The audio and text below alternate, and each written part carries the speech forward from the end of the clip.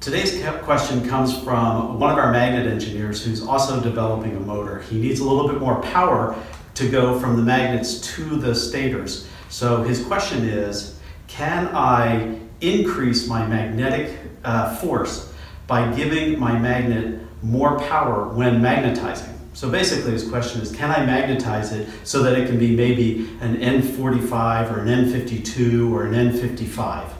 So the answer is, all magnets should be saturated right from the beginning. Once they're magnetized, they are saturated. So to give you a quick illustration, if this is a picture of my magnet, when it gets saturated and when it gets magnetized, it's filled up to the top.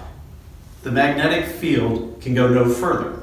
It's like a cup of water. A cup of water, if you were to fill a cup up to the very top with water, it's full. It can't get any fuller. It's the same with magnetics. So once a magnet is saturated, it is saturated. It cannot go any further. So it cannot be changed from an N45 to an N52 to an N55.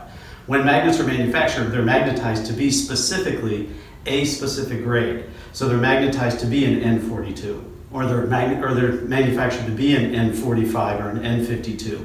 And that's as high as they can get.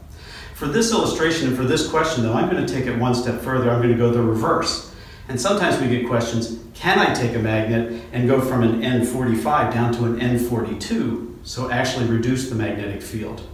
The answer is yes, it is not something that we recommend. The minute that you start to take that magnet away from being saturated, you can actually make the magnet less stable. So it is not something that we recommend.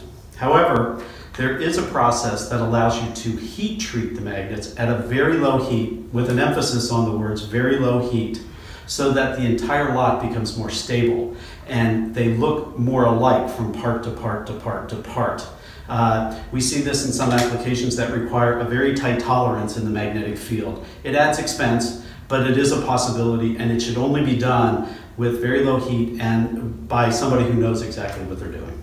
Hope this helped. Keep the questions coming at info@smmagnetics.com or view our website at www.smmagnetics.com. Thank you.